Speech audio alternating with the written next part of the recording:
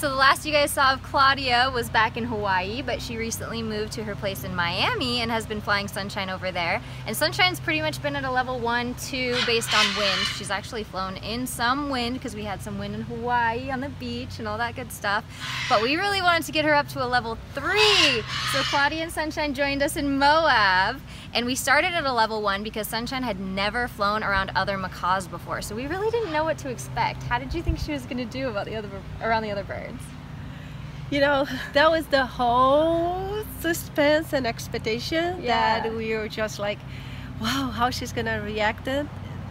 With so many different things, the wind, the locations, and also the birds, because that was probably the main issues, how she's going to react.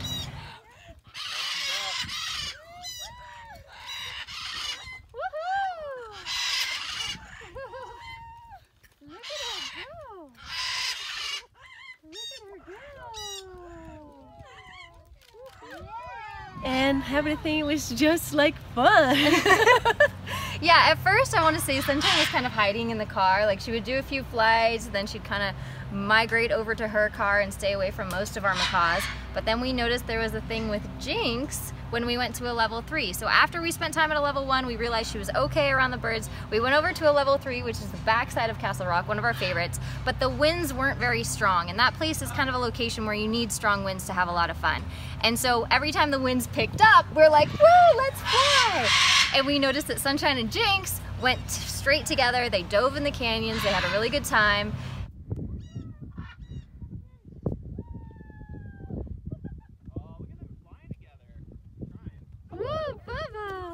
Wow! Whoa!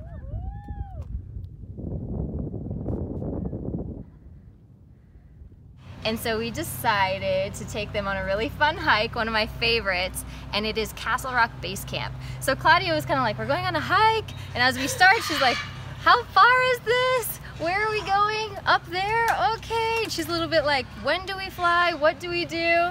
And then we got to the top. Oh my God, that was amazing. The wind was just blasting over there and the sunshine. It was like, okay, I'm ready to go. I'm ready to go. So this was really, really cool. We could not get over. We just like, okay, you guys want to go again? And they just kind of, you know, they would just go, and they were diving and copying each other, and Jinx really taught Sunshine how to use the wind properly. He was calling back and forth, doing contact calls with her. I think the winds were about 35 miles an hour. And it was so much fun. And so then today, last minute, we decided to come to the Salt Flats in Salt Lake City. And this is where we flew Morgan on the first day that we got here, and there was no wind, so it was perfectly a level 1 because there was no wind. Well, today we got lucky and we had about 25-mile-an-hour winds for both Jinx and Sunshine, who are at a level 3, and this location can go anywhere from a level 1 all the way pretty much to a level 5 where you can't recover because the wind will just push your bird away. So we got lucky and got somewhere in the middle at a level 3, and they were doing the same things where they were flying together, they were synchronized. Yeah, they're synchronized. Oh my God, seeing the videos, you know, when David catches them just flying side by side.